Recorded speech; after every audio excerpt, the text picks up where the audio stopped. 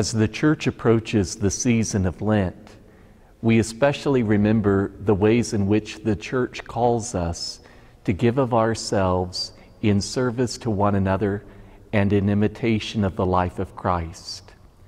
One of the ways, as you know, of the ancient ways of practicing during the season of Lent is the act of fasting.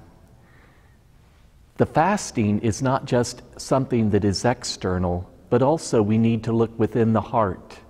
What is the reason for fasting? Let's first look at the external.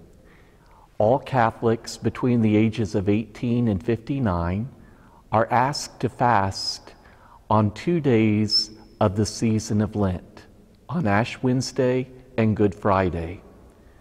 On the other Fridays of Lent, as well as on Ash Wednesday, we are also asked to abstain from eating meat. And this applies to all Catholics age 14 and older. For those who, for whatever reason, regarding pregnancy or heavy labor or sickness, who cannot fast for good physical reason, they may be asked to do other acts of charity. But the Church has always requested that there be a tie between acts of fasting and acts of charity. For example, if in fact we fast from eating at nicer places, the money that would be saved from eating at those nicer places could be given to the poor as a way of extending ourselves from selfishness to selflessness.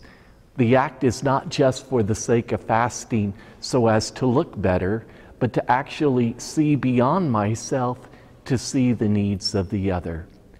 May this season of Lent and the fasting that is one of the ancient traditions of our Catholic faith lead us closer to Christ, who in his love for us gave his life on a cross so that we might have eternal life.